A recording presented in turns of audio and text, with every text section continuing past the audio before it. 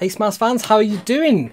I hope you're having a good weekend and good life in general, really. So this week, wow, I was not expecting that to be launched this week. So this week, as you may know from the title, it is all about the Raspberry Pi Pico. So you might have heard about this, you might not have heard about this, you might want to know a bit more about it. What's all the fuss about? Why is it something that people are talking about? Why is the industry going a bit crazy about this right now? And how does it stack up to the SP32, which is an existing chip, which I've got one of just here. So this is an ESP32. So this is kind of the main competition for the Raspberry Pi Pico. So let's get on to this, shall we? Let me... if you hang around, we'll actually have a play with it. We'll run some code and we'll see how this thing works, some MicroPython. So without further ado, let's get over to KeyNote. So let me do that. So the most important thing about this thing, it costs less than $4. I paid something like £3.52, I think it was. I bought a couple of them maybe. Sorry if you're trying to get hold of them. It's not all my fault. So what is all the fuss about with this? So Raspberry Pi launched a new microcontroller this week called the Pico. So you might know Raspberry Pi from the popular single board computer. So we have one just here. So these Raspberry Pis are really, really popular. Very, very low cost computer, runs Linux, a full 32-bit computer. You can run HDMI monitors on it, 4K monitors on, excuse me, the newer versions. But this is slightly different. Microcontrollers are more like the traditional Arduino. So I have an Arduino just here to show you by comparison. So this thing is getting a little bit long in the tooth, but it's very well supported. There's a hell of a lot of software libraries, documentation, tutorials, training and so on. And all the sort of add-on features, all the add-on boards that you can get as well. So the Arduino is not going anywhere. However, this Pico has sort of entered the market, which is a very different direction for the Raspberry Pi people. So it's a new venture for them. And it's got really wide industry support as well. So Adafruit have jumped on board with this. They're bringing out some Featherwing boards of their own based on the RP2040, which is the chip that runs on the Raspberry Pi Pico. Pimoroni, which is a UK company, they've jumped on board as well. They're selling them like hotcakes in the UK, so lots of love to Pimoroni. They're based in Sheffield, which is where my daughter goes to university. And SparkFun have also jumped on this as well, so they're also making boards available. So quite a few boards which are based on the RP2040, and also people just sort of selling them. So we'll get on to where you can get them from in a minute.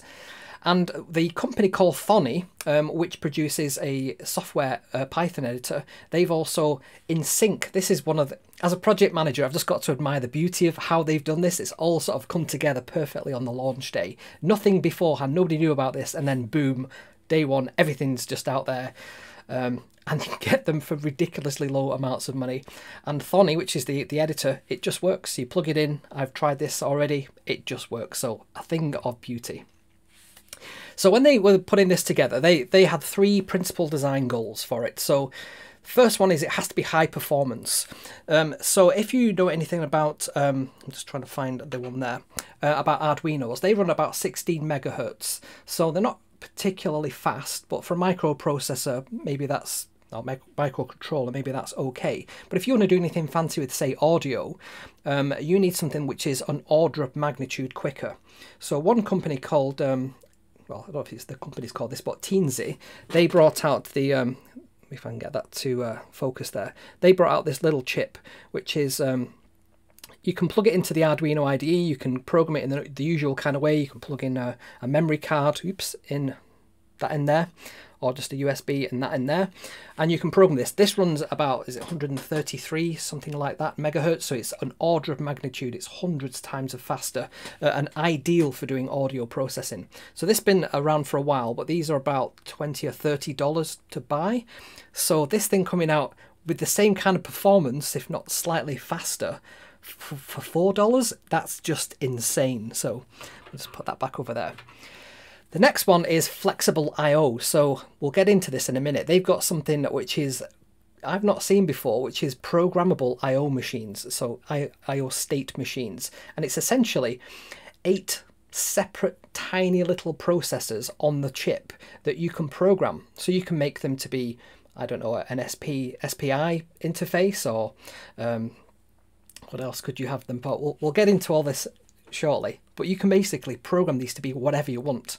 I don't know many other chips that can do that, certainly not for $4. I don't think you can do that on the ESP32. So this is quite new. And the main thing that they've factored in as a principal design goal was low cost. So they always wanted this to be very, very low. So one of the first things that people will notice when they start getting into the specs is it doesn't have Bluetooth or Wi-Fi. So out the box, that's one of the reasons. That's how they keep the price low. And we can do a comparison shortly between the ESP32. So if you're looking to get Bluetooth or Wi-Fi on there, that's not on this particular model. There will be ones coming out, and again, we can get into that shortly. So that's one of the reasons they've kept the power usage low and also the cost low. So it's got a whole load of GPIOs. I think there's 40 pins in total. You probably can't quite see from this diagram, but you can do anything with these things. The programmable aspect of the I/O means that you can actually assign pins in a way that on the Arduino, you know, you're kind of stuck with this pin being a pulse width modulation, or being an SPI, or being a UART. You can move these things around programmatically on this chip, so it's just insane. It has a little button on it as well, so you can select a little button just there. Get this to zoom in. I've got to get it right in the center of the camera. Oops. Let me just hold it there like that. There we go. That's what I was trying to do. So that little white thing there, that's our little boot selector. You may or may not be able to see it says boot cell on there. And that enables you to sort of select between programming mode, you know, where you want to flash the program memory with something, or whether you want to just use it as a, you just want it to run normally, whatever program is on there. It does have a little LED, so on our diagram it's just this little area here. There's a tiny little LED, and we'll use that shortly to run a little program. And it has a micro USB, so you can power it through that. You can transfer the programs to it, and it just pops up as a drive, a bit like the ESP32. So you can, or the microbit, or the what's the other one called? The circuit playground. So I don't know if you've come across these circuit playgrounds before. These also are a similar kind of board, but again, nowhere near the amount of power and flexibility that we have at our cost point.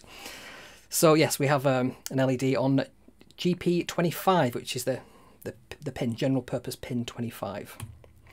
So I like the way that they've sort of got on board the silicon train. So when Apple launched their new CPU range, you know, the M1 chip, which is what I'm running at the moment on this MacBook, they call it Apple Silicon because it's their own design. They're not using somebody else's chip design. And it's similar with Raspberry Pi. They're calling this Raspberry Silicon. So here's the specs. So let's get into this. So it's dual core. It has 2 processors on there. This is insane. You can get ESP32s with dual cores. I did check. I'm not sure how you program them. The development kit that comes with this makes it very easy to program for 2 cores. It has 264 kilobytes of on-chip RAM. So that might sound very low if you're used to having like gigabytes of RAM.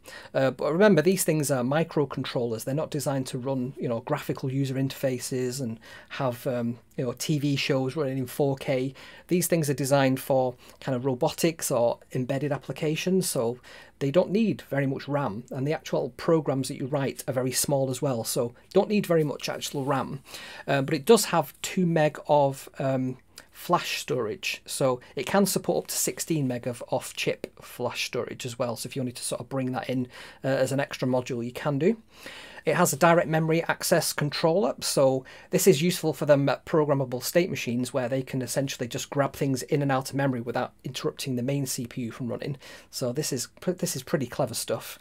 It has an interpolator and integer divider peripherals. So one of the things that they did as a design decision on this chip was to remove floating point for calculation. So when you're designing a processor, if you do floating point is one of those things that requires extra grunt and extra power, because how many bits do you know, how many numbers in the floating point do you want to, what I mean by floating point, if you're not following me, is if you have a whole number, like 1, 2, 3, 4, if you have half of that, you'll have like 0.5. So in computing terms, that's called floating point, because where does that decimal point, where is that in the number? So when you're storing a number in memory, you have to decide, you know, I've got so much memory to store this number in, what's the precision? And the more precision you have, the more memory it will take up, and the more crunching of numbers that you'll have to do to get that precision. So floating point is always one of those things that sort of comes as not as an afterthought, but it's a decision point when you're designing these chips. So what they've decided is, well, we won't include hardware floating point. We will do that in a very optimized library in software. So this interpolator is to do with if you have two values and you want to get the middle value, this thing will calculate that for you. And equally, if you divide two whole numbers and you get a fraction of a number, this thing will have to figure out very quickly what that fraction is without it getting into floating point. So it's got that kind of covered off. It's got 30 pins for general input and output, 4 of which can be used for analog inputs. And you've got 2 UARTs, which is to do with like serial transmit and receive, 2 SPI controllers, 2 I2C controllers. But again, we have this state machine thing, so we can actually program as many of these as we like. We can have 16 pulse width modulation channels, so it's almost like one of these boards built in. So I don't know if you're familiar with these boards, but we use them for controlling like the quad SMARS robot, and you can plug in all your servos into there, and it's got 16 of these inputs. So this chip also has that as well, straight out the box. So that's quite a number. I believe that the ESP32 has a similar number of pulse width channels, so it's kind of on a par with that. It has a USB controller with host and device support, which means when you plug it into a computer, the computer sees it as a drive, and the file system is presented just like you would USB thumb drive. So that's really handy for when we're developing software. We use that functionality to sort of flash code to it. So what else have we got on there? We've got 8 Raspberry Pi programmable state machines. We'll get into a little bit of that in a minute. From the computer scientist in me is like, this is really interesting. What is this about? And we have a USB mass storage boot mode with a UF2 support for drag and drop programming. So again, you can just drag some code onto the drive, and when that file lands on the drive, it automatically flashes that if it recognizes the UF2 extension into program memory on the chip. Very similar to how the if you've used one of these BBC microbits, they work in exactly the same way, and as well as the circuit playground. So that does the same kind of thing as well. So it appears as a drive, you just drag on the code, and it immediately uploads it and runs the code. So yeah, so this is a board lineup. I didn't include on here the Arduino Nano, but I have got one just over here. So let's have a look at some of these boards just in the way of comparison. So over here we've got the sort of Raspberry Pi family. So there's the Raspberry Pi 0. We have a Raspberry Pi 3 and 4. Over here we've got the Arduino family. So we've got the Mega, we've got the Arduino Uno and the Arduino Nano. And we have over here the sort of ESP family. So this is an ESP32 camera. So this one has the camera module built on. Doesn't have a USB port on this one, so you have to flash things via the pins. This one is an ESP32, which is the main competitor, existing competitor, I should say, to the Raspberry Pi. You can see that there, it just says ESP32 on it. So that has between 2 and 4 meg of memory, and its predecessor, which is the ESP8266, which is also known as the Node MCU. There's the ESP8266. I've actually got one in the sort of uncastellated form, so let me just show you that there. So that's the Wi-Fi module, and you can see that that's literally just splatted onto that board there. But this one has no USB, it's just got 8 pins, but it has Wi-Fi, so you can use these to bring Wi-Fi onto any board. Let's put that back there. And that's the ESP8266, which again, you can run MicroPython on these as well. very, very flexible. I've used these in quite a few projects. Next to that, I've also got the Teensy, which we just looked at a minute ago, which is good for doing sort of audio. Very, very fast compared to the Arduino and that family. And then we've got the microbits. So this is these two are the original microbit.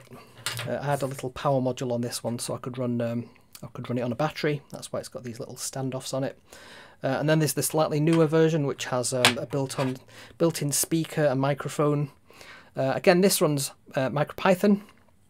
This has Bluetooth, I believe, this time, whereas the original one, I'm not sure, does that have Bluetooth on it? I think it may do. It has a radio function as well. And then we've got some miscellaneous ones here. So this is an ST-1, which is kind of like an Arduino chip, but it's very... it's not quite as capable as the ESP type family, but it's a very small form factor. I've not actually played with that yet. It's got the little programmable button there. We talked about the ESP8266, and then there's a new one that I ordered the other week, which is called a Cduino. I'm not actually sure what this thing does differently, but it's got a USB-C connector on it, which is interesting.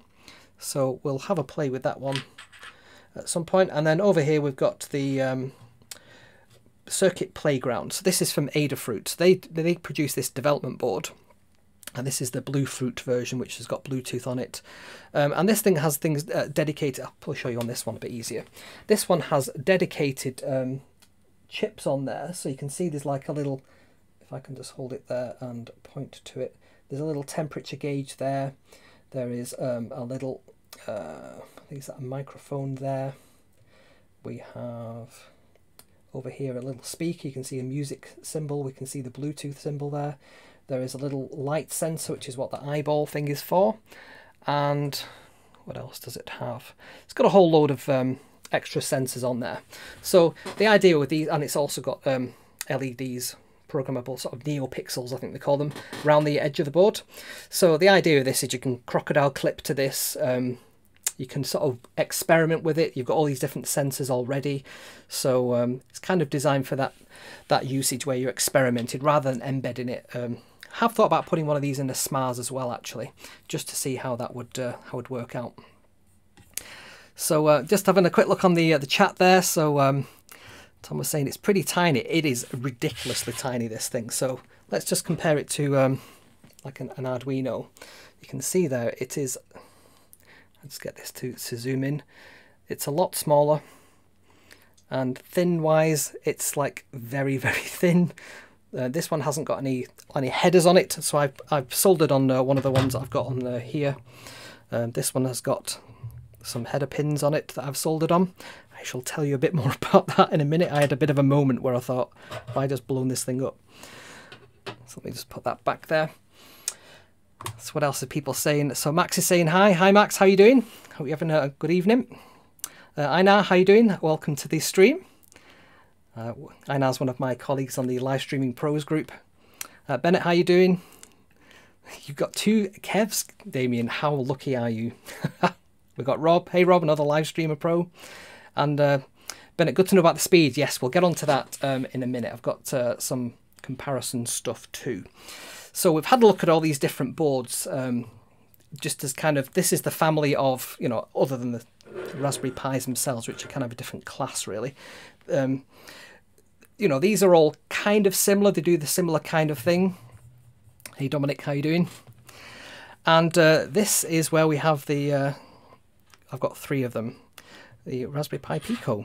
So you can see there, very, very small board. You can see it in comparison to this, you know, the size of these other boards. Compare it next to like ESP32.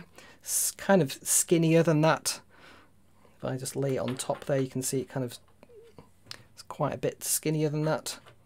And yeah, it hasn't got that great big Wi-Fi chip on it. It's just got its own little core there. And I've got one plugged in, so we can have a play with that momentarily. So let me just unplug this. Hopefully that won't interrupt anything. Nope. And I can plug this in. Hopefully nothing's going to go wrong there. Nope, that's good. Right, so we can have a look at some code. Right, so let's go back to our KeyNote. And so that was the boards. I've just named them there and put them on the slide so you can see which ones we've got there. So how does it compare then? Let's have a bit of a comparison. So I thought the ESP32 is a good comparison because a lot of people want to know, is it an ESP32 killer, or is it, how does it stack up? So it's got faster input output than the ESP32 due to these programmable IOs. So the fact that we can actually code, and in assembly language, we can create our own state machine. We can create very, very, very fast input output. You can't match this on the ESP32. They just don't have that capability, is my understanding. The Pico uses about half the power of the ESP32, and that's due to the fact that the ESP32 has the Wi-Fi and Bluetooth. So that's a great big draw. You can probably switch them off on chip, but I believe even with those off, it's still quite a lot more power. So we can see there the power usage is around, for the Pico, it's about 89 milliamps, and it's about 260 milliamps for the ESP32. Now, I wasn't quite sure about this. I read the ESP32 has 48 pins. I've just counted these. There's 30 pins on this chip, so I think that's actually incorrect. So on that one, the Pico actually wins. It has slightly more I/O pins. Flash memory, the ESP definitely has a bit of an advancement there. It has twice the amount of RAM. Again, this is to do with the price point. So you can see there, the ESP32, if I'm buying that from Amazon, it's about £7.49. If I'm buying the Pico, it's about £3.52. So the ESP is about twice the amount of the Pico, but it's got twice the amount of SRAM, which is the kind of usable memory. The flash storage is twice as much, and it has the Wi-Fi and the Bluetooth, but it doesn't have the programmable I/O. And for me, I think that will be one of the things that gives the Pico a bit of an edge. So they both run MicroPython, which is amazing, and we will get onto MicroPython. We're going to do a lot with MicroPython this year. I was delving into this and playing with this last year, and it's quite bleeding edge at the moment. It's quite cutting edge. The Pico has this out of the box, so that's a real big win for MicroPython. And Adafruit, interestingly, went their own way with this, so we will get onto this. They've developed their own version of MicroPython. So what is all this programmable input-output machine stuff all about? We'll get into this briefly. I just wanted to show you what this looks like. So we've essentially got two blocks, one for each core of programmable I/O. And then each of them has 4 state machines, and each state machine has 2 FIFO queues. So first in, first out. So if you think about a regular queue, you're queuing at the, I don't know, the post office. That's a very British thing to sort of suggest as an analogy. You're queuing at the supermarket checkout. There's a big queue of people, one after the other. The person at the front of the queue gets served first. So it's exactly the same with a FIFO queue. Whatever is the first piece of instruction or the first data packet, that's the thing that gets looked at first. And we have 2 of them. We have one for receiving data and one for transmitting data. So they're essentially buffers, but it means we can push and pull things onto those stacks, those queues. I have to be careful mixing my stacks and queues there. Stacks are slightly different. So anyway, and each of the state machines has an X and Y scratch register. So it has a 32-bit register. It has 2 of them where it can just temporarily store values of things, so you can do operations on them. So what this means is that we can set and read values of pins. We can set and read values of memory. It's asynchronous from the main CPU, which means that the main CPU can carry on running a program, and these things can run individually. All 8 of them can be doing their own thing, which just blows my mind. And we can actually develop programs for them. There's only 9 instructions, so it won't take long before someone's written Pac-Man for one of these. I can guarantee it. Maybe that's a summer project for me. So you can create extra SPI, I2C, and UART ports. If you don't know what those are, don't worry about it. This might be a bit too in-depth for some people. And you can create ports that don't currently exist as well. So that's where, when the chip manufacturers are making these and they say, how many PWM ports do we need? How many SPI ports do we need? You can create your own port using this state machine. So very, very clever. We could create, as it says there, a bespoke WS2812B driver for LED dimming. I don't even know what that is. So where can you get them from? So what I thought was, rather than putting it everywhere in the world, I would just pick 3 countries almost at random. So UK, we can get them from SB Components, PiHut, Pimoroni, yay Pimoroni, and OKDo, is it? Never heard of them before. Interestingly, they are also in the US, so SparkFun, Adafruit, PiShop, to name a few there, Kit. And then in Germany, I kind of just randomly pick some places. You can see, what's that, Reichelt, Funk24.net, W Electron, Pi 3G, and Berrybase. That's quite a nice name. They're likely to be sold out. I'm not being funny. I did check on the UK. They still had on Pimoroni, you could still buy individual boards, 1 per customer. So worth trying there if you still haven't got one yet in the UK. Not sure if you can order one of those from overseas. Maybe you can. So what can you do with a Pico? So obviously control robots. So what I'm thinking is I'm going to stick one in this guy. So I built this. It's been sat on my shelf for a number of months, and it's an OpenCat. I've actually got a second OpenCat hot off the 3D printer, which I've not quite assembled yet. I think it's a slightly updated version, so that's one of its legs. You can see it's got like a little paw thing on it, if I can sort of get that into focus, whereas the other version doesn't.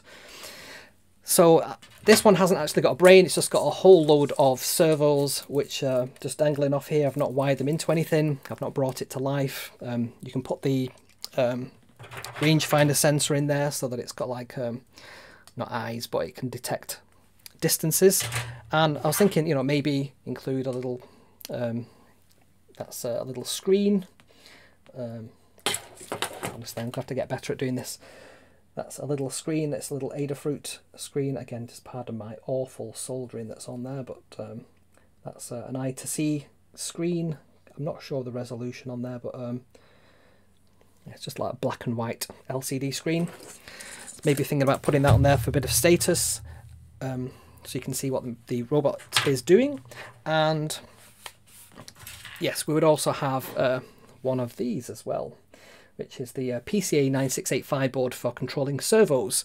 So we'd plug all those loose cables into there, and then we just get a couple of cables out the back of there, which is usually clock and data, and we can plug that into our Pico.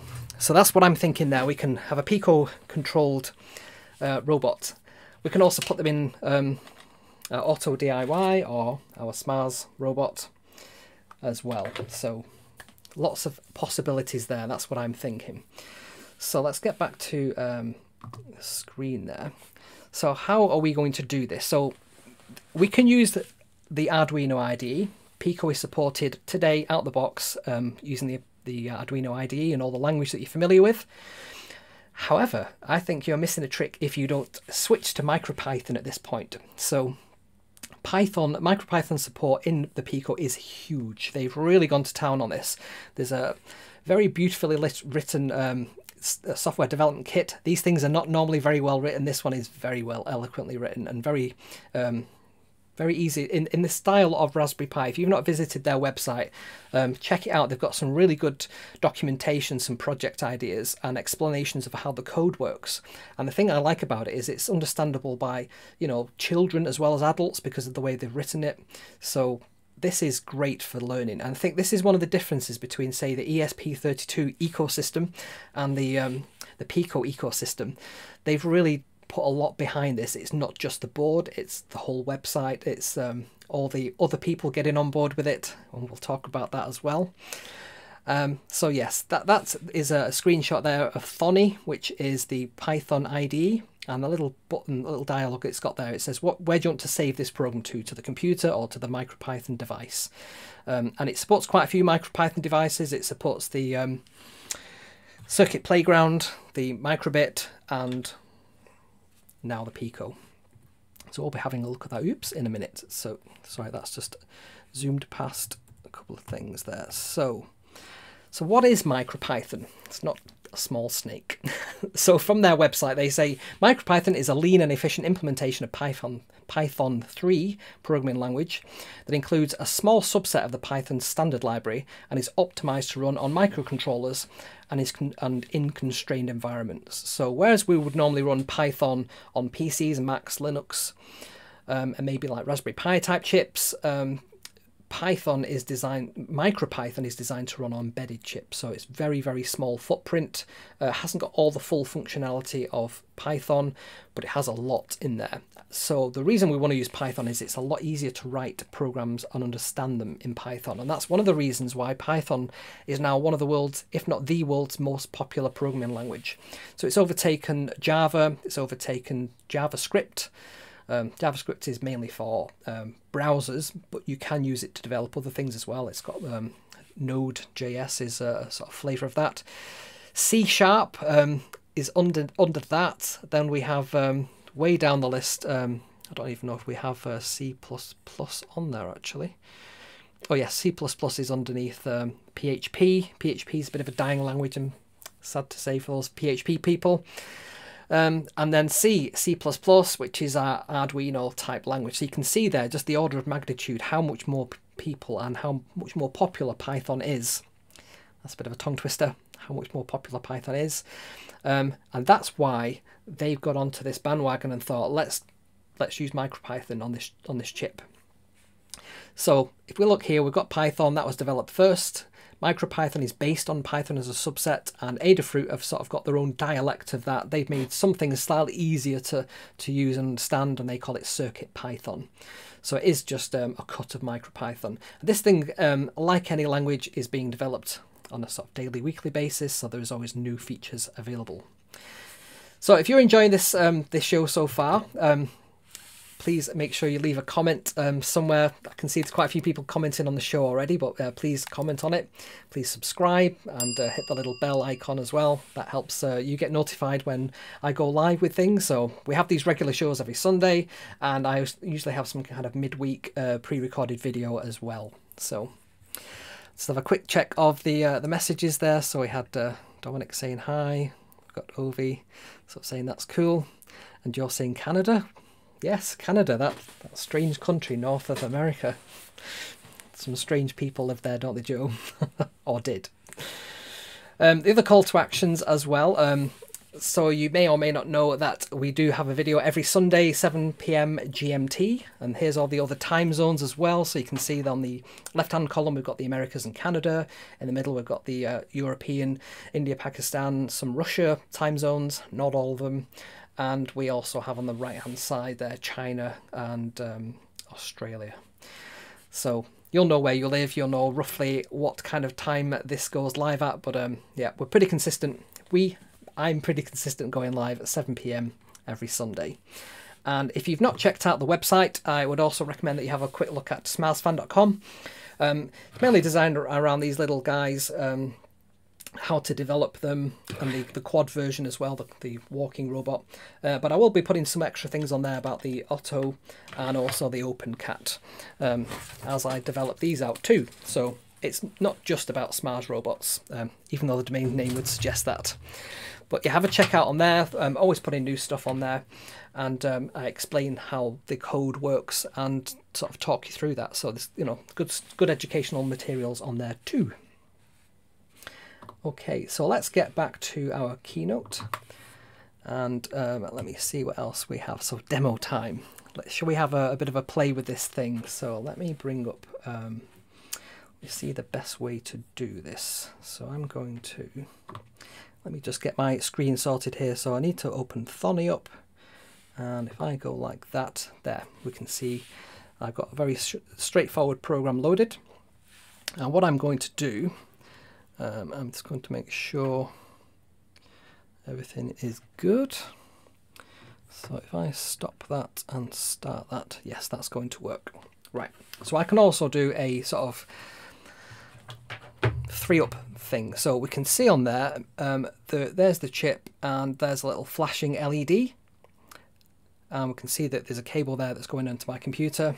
And we can see the code just below here as well. that we're running, but I'll just come to full screen just to explain this for a minute. So what we have here is from machine import pin. So machine is how we access all the features of the Pico through Python. So we normally use from an import to bring in new libraries, and this is what we do here. We're going to bring in the pin class, and that represents a pin on the device. So one of the little pins just on the actual device. So any of these 40 pins that are on here. So we're also going to import time because we want to do a delay. We want to make it sleep for an amount of time. And the first thing we do there is we say LED equals pin 25, and it's an output. So similar to how we do that on the Arduino, where we do the pin mode, where we sort of set the digital pin mode to output. That's exactly what's happening here in Python. And then we've got a little loop here that says while true, so basically just repeat this forever. Set the LED value, which we've defined there, which is on pin 25, to 1, so make it go on. Sleep for a second, and then make the value go 0, and then sleep. So what's happening there, if we go back to our 3-up view, is exactly that. It's going on for a second, it's going off, it's going on. So what I will do, I'll just bring down this here. And we're actually running this code live on the chip. So if I change this value here, so instead of it sleeping for a second, I'm going to make it sleep for half a second. Let's do 0.5. If I now just save that, it's immediately going to save that code onto the device. If I just click run script, let's see now. That's now flashing much quicker. So you can see that it's going on and off twice a second. We can illustrate that a bit further. If we do 2.5 instead of 5, we'll see this run even quicker again. So I just hit play, and we can see there now it's flashing quite fast now, quite rapidly. And all I'm doing here is just hitting the run script button on Thonny. So on here, I'm just literally hitting this run script, and down here, this shell thing. This is the actual MicroPython shell. So we can oops. So let me just get rid of that. We can press Control C, I believe, and then we're now talking directly to this board. So we go back to this view here. We're talking now directly to the board. You can see it's no longer flashing the LED. The LED is actually solid, and we're running this live. So if we come down to our code, we can do things like dir. We can do dir, and let's try pin to see what pin can do. And we can see there we've got open, we've got in, we've got IRQ falling, IRQ rising, pull down, pull up, high, low, and toggle. So toggle's interesting. So maybe instead of having to do values 1 and 0, we could just say toggle the value, whatever the value is currently, just do the opposite. And IRQ rising and falling is an interesting one if you've ever used interrupt routines.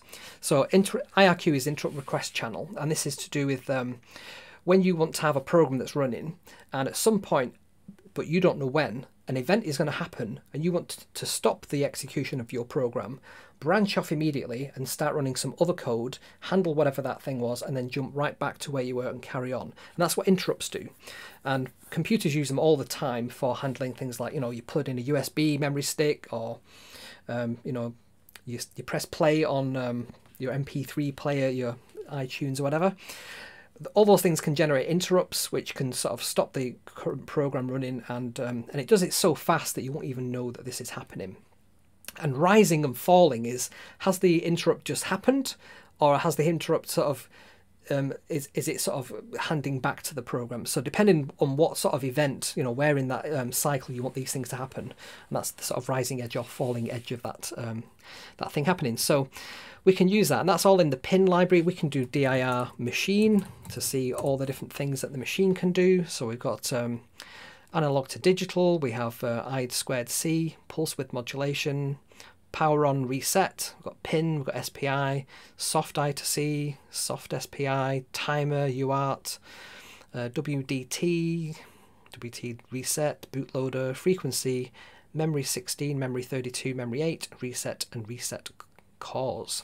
So whole lots of different things for us to look in there. Now that might seem a bit overwhelming at first when you think, oh, I don't know anything about this chip, what it can do. And this is where Raspberry Pi have your back. So if we just head back over for a second to, let me load up my browser, which is just here. So they've got a website. If you go to raspberrypi.org and you just go to the Pico, you'll find that they've got your back covered. So they have all these data sheets, but they also have these, if I can find it here, downloadable PDFs for free, or you can buy them as a physical book. They were also giving away the Pico for free on the front of the Hackspace magazine because it's only £3.50. They did that with the Raspberry Pi, and that's why they're sort of saying, you know, we've done it again, we've given this thing away. And yeah, they talk about that there. They talk about the Raspberry Silicon. What else do they do? You can see there. Interestingly, that picture they have there, this is how mine came. So I've got the exact same thing there that's off this spool. So whatever machine they've used to develop these, that's how mine came, just sat in that little piece of plastic tray there with the sort of the plastic foil over the top. So yes, they've got all these PDFs that you can very easily download and understand, you know, how to do various different things. So the documentation, which we've got there, we've got getting started with Raspberry Pi Pico. So if I click on that, it opens up this. You can either download it as a physical. Sorry, you can either buy the book for £10 or you can download it as a PDF. So I can't remember how you do that on here.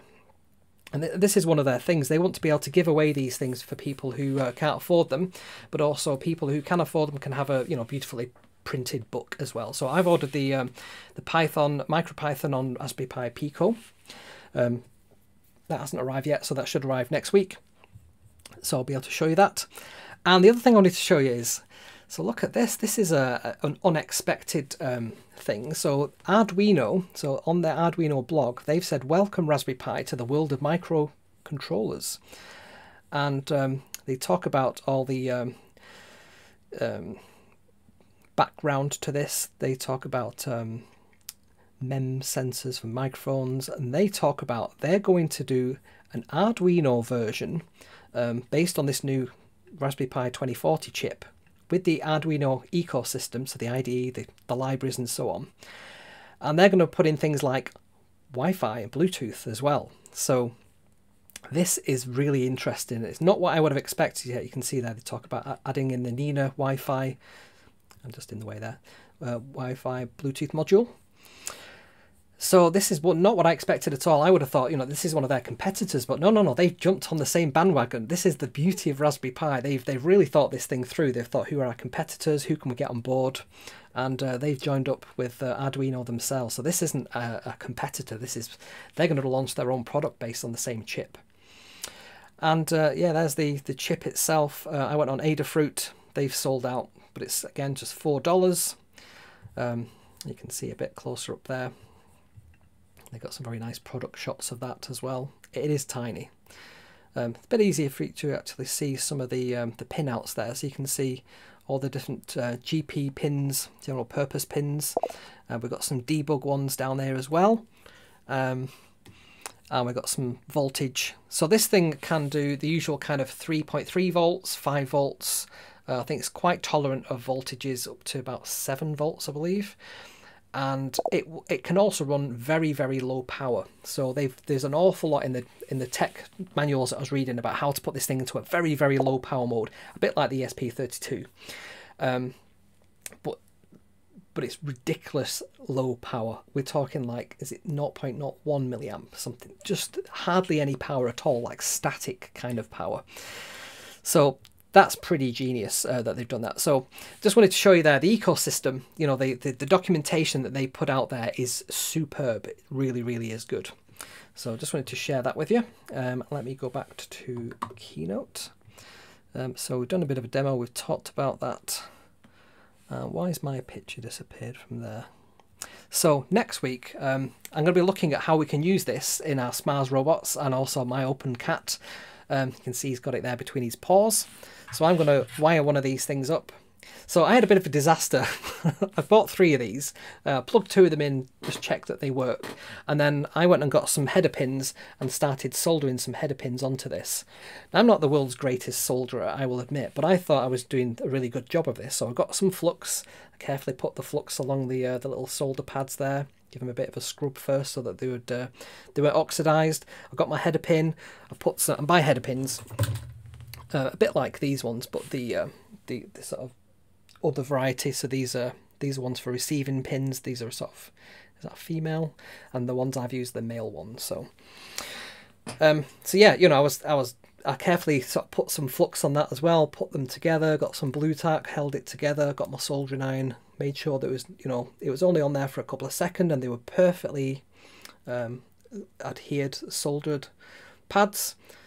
Went along, did both of them, sprayed on some flux cleaning spray, which I believe is just isopropyl alcohol, but as a spray, and then wiped everything off, plugged it in, and it didn't work. And I thought, have I just blown up this chip? It's only £3, but you know, these things are rare, so I really wouldn't like to have one that doesn't work. And I thought maybe it's just that the isopropyl alcohol has like gone under some of the contacts and it's shorting them together or something. So I thought I'll maybe just leave it a little while and let that dry and see if it works. And it works. So the one we've just been trying out there is the one that had that problem. So thank goodness it actually worked. So we've just got some more messages come through there. So George is saying, so Captain McLuffy is saying, hi Kevin in chat. George is saying, really looking forward to the Arduino board. Yeah, me too. I'm very interested to see what other companies do with this. Yeah, you're lucky that you found some Picos still around. So yeah, there are 1 or 2 available, or you can buy them individually. I'm not sure how smart they are at, so if you bought one and then you went back to the shop and then put another order in for another one, I think you can do that. I think their ordering is that they don't want somebody just ordering like 500 of these, buying them and putting them on eBay and then just trying to, you know, gouge the market. I think that's what they're trying to prevent happening. So they probably don't mind you buying 1 or 2 for yourself personally. They just don't want people buying tens, hundreds of these things and then just making the no availability there. And got a message there. Unfortunately, it doesn't always bring up the name of the person when I'm using Restream, which is a bit frustrating. So it says, hi Kevin, could barely catch you live, but we'll get to like after I watch it through. I never cheat, looking forward already. Thanks. So that's good. So yes, this is the second week I've been doing using Restream. So I'm on Facebook and Twitch and Twitter and also YouTube. So all the places. And I can see there from the number of people who've got watching, I've got about 13 people watching currently. So that's quite higher than we have normally, because I try and bring you all over to YouTube and people prefer to stay in Facebook if that's where they watch. I haven't marketed this to Twitch. I've really not set up a channel for that. Maybe I need to look into that. But it's a whole different sort of ecosystem than YouTube and Facebook. But the software that I'm using will just bring in the comments so I can see if anybody messages me about something. So is that everything I had on my slide deck? I'm sure I had something else on there. No, I guess not. So so I've had a quick look through if there's anything else we were going to talk about on there. So I'm really excited about these chips. I can't wait to start, you know, getting to using MicroPython for real and getting this, you know, actually controlling a robot so we can see, you know, is this thing capable? Does it work? Does it work well? And, you know, what is it like to develop in MicroPython? So I've already developed some Python libraries already. So the Smiles Quad uses Python, and I can bring those libraries into the MicroPython environment. You just add the files to the same folder directory and just import them as you would in a normal Python file, and that works fine. The only thing I haven't tried yet is bring in the PCA 9685 driver. Adafruit have written this already for MicroPython, so we can literally just drag that in and just use it. So that's the beauty of MicroPython. And we can talk a bit more about MicroPython as well, because there is a lot to know about it. It is nuanced, I would say, but when you get into it, it's very, very easy. So very rapid to develop things. The code looks like BASIC, if you remember from back in the day when we had BASIC. And one of the things I was going to bring into my my room here, maybe put on the wall up there, is I've got thanks to my very kind auntie, I've got a BBC Master and BBC B, I think it is, an original microcomputer from the 80s, and I've also got a ZX Spectrum as well, so I was going to put those on the wall behind. And that's where I learnt BASIC. That's where I learned programming many, many years ago, like 30 odd, nearly 40 years ago. Yeah, so 1982 when the ZX Spectrum came out, we got one of them. Got one of those as a family. It was my brother's computer, but when he wasn't using it, I would sort of go on there, all of its rubber key goodness. But yeah, it you know, started that kind of sparking me about coding, and I've never felt like I was up to par with my brother. He's always a much better programmer than I am, but yeah, Python has that same kind of feel to it as BASIC. It's very easy to understand. And Tom was saying, seems I need to get back to Python.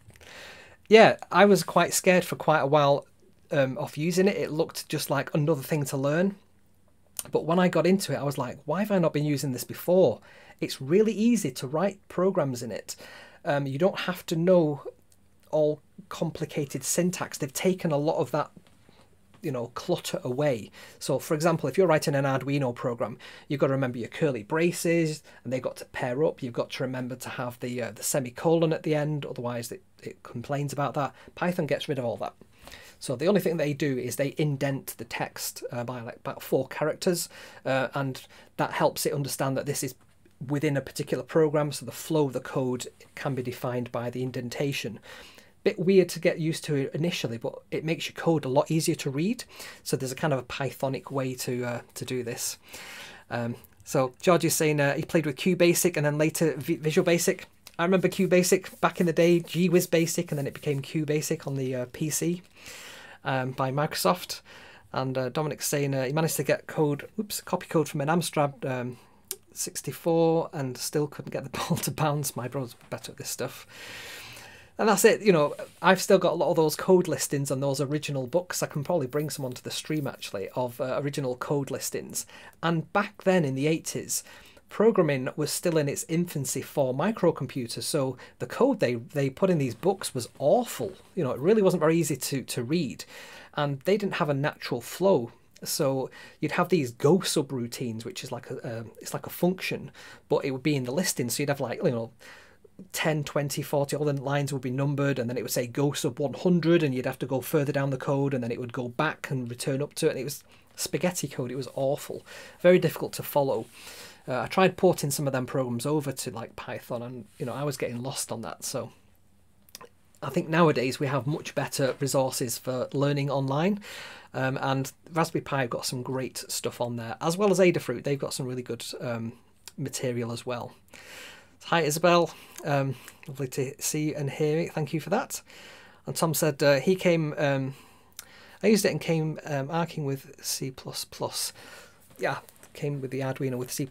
Yeah, so it's a weird version of C++ as well on the Arduino. It's not true C++. It's a variant. I believe when there was a project called processing.org. In fact, if you go to processing.org, the website, you'll find all about this. They wrote this, they made chips and they wrote a language based on C++. And it was for artists. And the idea is that you sketch something out there. And that's why in the Arduino, they've still got that language in there about a sketch. And it's because it's from processing.org, where it's designed for artists and people with that sort of creative flair who weren't really programmers and coders, and they just wanted to make things. And yeah, a lot of that language. And the thing that I have a problem with Arduino IDE, and it's like their library management. They have no software source control built into that. And if you're familiar with programming, you'll use something like Visual Studio. So if I launch this, I've got Visual Studio on my computer here. I can probably just quickly show you that. If I go over to there. And so this is, I'm just currently writing a little platform so I can build courses online. And on the left hand side here, I've got things like, you know, the things I've currently got open.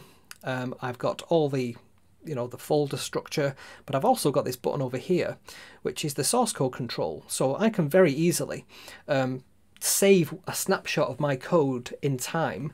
And if I make a mistake later on, I can go back to that version that worked just by using this source code control. And I can click down here as well to synchronize that with GitHub. So if my machine dies, I've got all my intellectual property up in the cloud, nice and safe. And the Arduino IDE doesn't have any of that, so I find it's a lot harder to do things that should be really frictionless, really easy to do. So synchronizing your code should just be in the background, really. So VS Code makes that really easy. Arduino IDE, you have to come out of that and do it in a different tool set. So I have a bit of a problem with that. I think they're going to be working on that and improving that over time. Maybe now with Pico and with Python being a second language for them to bring in, they might think about how to do that differently. And I don't think the answer should just be use a browser instead. I understand there is like an Arduino web version. That just introduces more problems because I think only Chrome can access the serial port of your machine because of a web, is it web serial, web UART? There's kind of a whole library around that, and it's to do with security and sandboxing things. So web browser's not necessarily the answer to everything. Sometimes just having a good old-fashioned IDE on your machine that's tuned to what you're doing is the best way. So I'm VS Code all the way on that. And Thonny. Thonny's a nice, nice clean user interface. We've got Thonny just there. So again, we can't do source code control in here, I don't think. Let's have a look. Just looking at the menu there to see if there's anything. No, it doesn't have anything specific to that, but it does have things like variables, which is quite nice. So you can see which variables you've used in your program, and you can see on there I've saved that particular, that piece of code that we wrote. That's called code.py, and that's actually on the Raspberry Pi Pico. So if I go to the file system, it'll just be sat there as a little Python file. So yeah, the other thing that's nice about VS Code is you can do Markdown, and it will convert that in real time to marked up code. So if you know what that means, you know why that's a good thing. But Thonny's great. I'm really behind that as a product. So I can't wait to get this plugged in, start having to play with things, and learning how to bring this OpenCat to life. So I'm going to do a new series, I think, about that, and about using MicroPython, and also putting MicroPython on all these other chips as well. So we've got like the Microbit that can run MicroPython, the ESP32, the ESP8266, the Circuit Playgrounds. There's quite a few chips can run it. Unfortunately, the original Arduino can't, because that's just an 8-bit chip, but everything else pretty much can. So we'll see what the differences are there, and certainly going to play with the Pico a bit more. So hopefully that's been answered the question about what is all this about, why is this a big deal, where you can get them from, what it means, why it's different than the ESP32, for example. It hasn't got Wi-Fi, hasn't got Bluetooth, but it is only under $4, which is just crazy. It's got 2 meg RAM. It's got all these programmable state machines, which is just crazy. And we can use these in the real world to make our robots come to life. So I'm really stoked by all this. So I can see now it's 8 o'clock, so that means we're pretty much done with the show today. So thanks for watching along. We're going to be looking at Python and MicroPython in the next couple of weeks. I think when I've asked people what they want to know more about, it tends to be programming. That's the topic that always comes up. So let's do a bit more of that. And yeah, have a great week, and I shall probably drop a video midway through the week as well, so watch out for that. So thanks everybody for watching along. I shall see you all very soon. Bye bye.